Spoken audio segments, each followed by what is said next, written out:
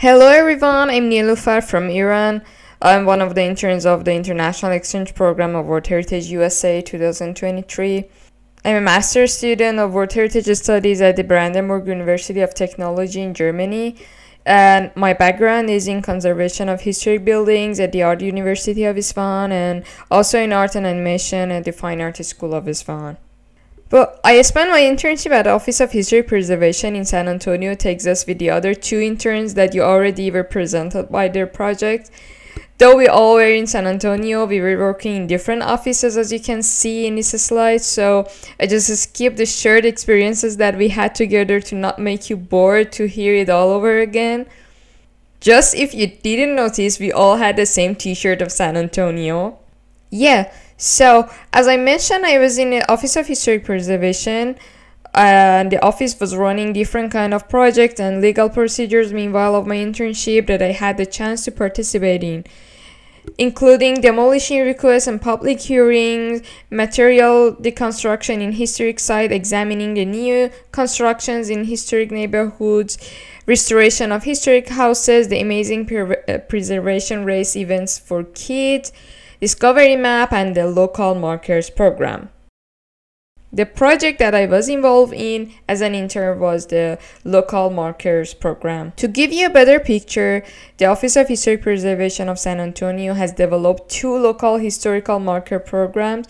There's a History Here, which is a crowdsourced story sharing and mapping program with the stickers and small markers installed at each site, and History Here, that is a community reviewed historical marker program that results in a plaque with the help of community partners and public history advocates. But what I was going through, I had to find a story to develop related to this program. For this purpose, I needed to get to know the city better, so I started doing some academic research to make a basic background, and then I went through the field research to get to know the pop culture and local communities better. In the academic research that I went through, I had identified three noteworthy points: nature, missions, and people. I was seeking to find someone or something with heritage potential as a representative of San Antonio and the capability to be displayed as a part of local markers program that has also a shared value between nature, missions, and people. I found the concept, but I was not sure if I would be able to find this special story in the limited time that I had back then. But I just went through the process by trusting this verse of the poem: "A step in the way, don't ask how to go through. The path itself will show you the right route," by Atar Nishapuri, an Iranian poet and Sufi. This verse honestly has been one of my life's guides since years ago, and I remember it whenever there are shadows on my way. That's when, out of all the days of hopeless investigations, I happened to see this artwork in the San Jose Pilgrimage Center by chance.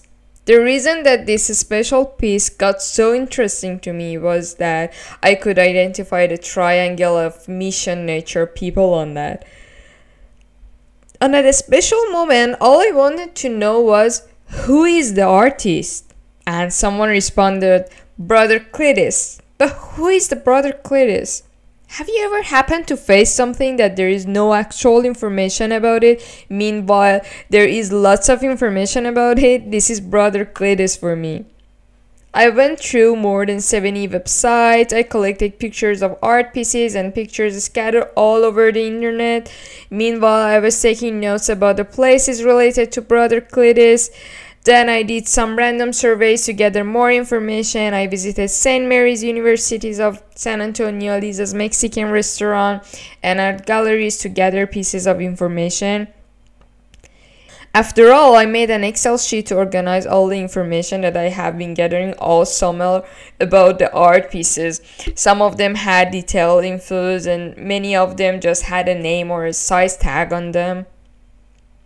But finally, I could create a bigger yet detailed picture of Brother Cletus' life and art. He was a pop expressionist artist, meanwhile he was a Marianist brother. As I try to picture it better on this slide, his artworks stand out for their vibrant word and dedication to illustrating San Antonio's tangible and intangible heritage, particularly the missions that were selected as UNESCO World Heritage Site in 2015, just 1 year before he died in 2016. After hours of categorizing and observation, I could highlight three main qualities of his artworks. First of all, his art is widespread at international, national, and local levels. He has many paintings in international locations such as China, France, Germany, and so on. He used to do fundraising by selling artwork for charities and people in need all around the USA, especially in Texas. He was so close to locals that everyone has a story about him. As is mentioned in some of the sources, he had this ability to make connection between people, and his art was a celebration of life dedicated to people. He was a person who had the ability to make social bonds through collaboration and collective action, physical and material supports, and shared experiences and enjoyments. His artwork can be found throughout Marianist communities, in galleries, homes, public buildings, and private collections across the United States. Secondly, he was creating artwork in a variety of techniques. His art came in metal, acrylic, watercolor, batik, pastels, stained glass, ceramics, handmade paper, and so on many different materials like canvas. And also skilled as a carpenter, he also crafted and decorated altars, tables, chairs, and other furniture, as well as sculptures, both figurative and abstract. He's been called shockingly productive, and his work is around the city as an evidence. It says that there was hardly a medium that Brother Cletus didn't work on. The third quality that I highlighted, maybe the most outstanding one here, is presenting heritage of San Antonio through his artworks. By illustrating San Antonio urban and heritage site landscapes, not only does he bring people's attention to those unique frames of the city, he's also one of the kind who have been trying to present San Antonio's outstanding values. At the end of the internship, I came to develop a website to share the story of Brother Cletus. Though I am still working on it, the first version is available at www.artlet-heritage.com. By making this platform, I hope that people might share more information and details about Brother Cletus, and I will be able to complete this collection of information progressively. At the final part of my presentation, I would like to say that there is a thing that I really love about participating in internships, and that's how you can not just only get closer to the world of differences and its beauty, but also to you. I found out how important it has been to me to work with local artists and how I get fascinated by each and every artlet heritage. Moreover, I got to share experiences in lots of cultural events, sharing traditional foods, celebrations like 4th of July in the internship. And I made a lot of friends for a lifetime. I met professionals, and I spread the network through the heritage community. And one more interesting thing is to observe the way others tackle the same problem in different countries, cities, cultures. I especially want to appreciate the other artists that I fell into her work quickly.